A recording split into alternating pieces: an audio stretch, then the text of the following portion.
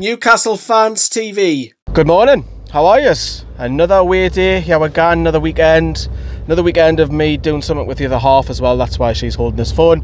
There's quite a few of us down Wolves today. We've got myself, Sam, Johnny, Carl, I think Adam's down here as well. So there's a big chunk of NFTV who are down Wolverhampton. And look, everyone's kind of joking on, oh, it's going to be 1-1 again, because, you know, the last few fixtures, and even when they scored the winner, if you remember, through Doherty in the last minute to win it 2-1, that was almost 1-1 a couple of years back as well. But would I take a point? No, I think a win has to come very, very quick for Steve Bruce. Of course, we know in the...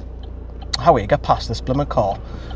So we know in the press conference, we know that Callum Wilson is missing, Jamal Lascelles is missing, Paul Dummett is missing.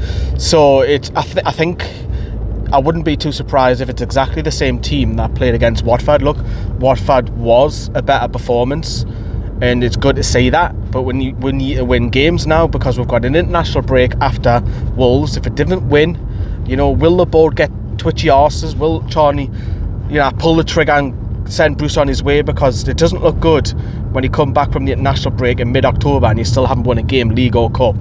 So will that happen? Probably not. Is the takeover the cat case in the back of the board's mind? Probably. I would probably think so. I think it's a great time to sack Bruce, mind, if we did get beat, but I cannot see it happening.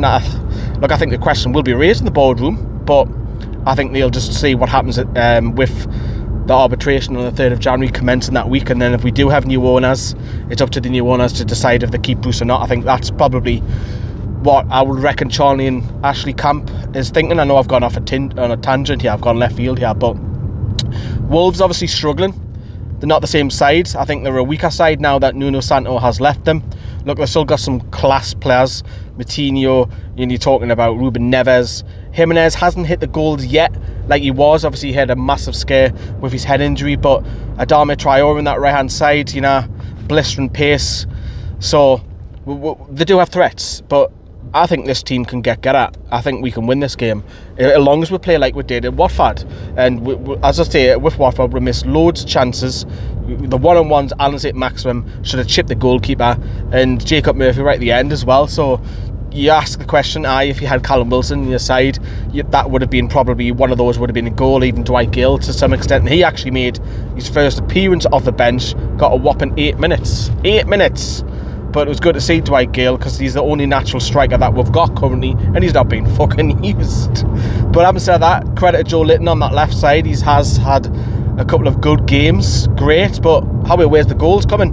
You kind of just rely on a winger who's banging in the goals and being out threatened, Alan Saint-Maximin, all the time, and he's playing out of position. And Miggy had a great game, and he's playing out of position. And there's, I mean, we've talked about this on the channel loads, that loads of people are playing out of position, but I hope it is for the back once again.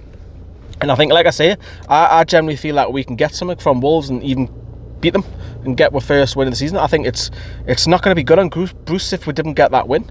I think the Watford game was very entertaining to watch, and there was a lot more Bruce out, a lot more, and that'll go up again. It was, even when we scored, we were still singing Bruce out. So the Wolves, it needs a win, and if they carry on the performance at Watford, I think that will happen. I don't think Wolves are a threat to what when they first were in the first couple of years when they came up in the Premier League. So look, there's loads of videos down there. There's the match vlog, you've got the match reaction, of course you've got the online team as well. There's tons of us that are down in Wolverhampton. Like I say, I'm staying overnight with the other half. But yeah, thank you very much for all the birthday wishes as well, and we'll see. Score prediction just before we go. I'm going to say we're going to win this. I'm being optimistic for a change instead of being negative, because nobody likes negativity, do they? So I'm going to say that the two are going to win and keep the clean sheet and win 1-0. You know, we've got with new sponsors, Boyle Sports. Have a look what they're having to bet. If you bet a tenner, you get 20 quid free in bets. Links in the description if you're a gambling man. Because I think I'm going to gamble today and say 1-0. So let me know what you think in the comments down there below. See you later.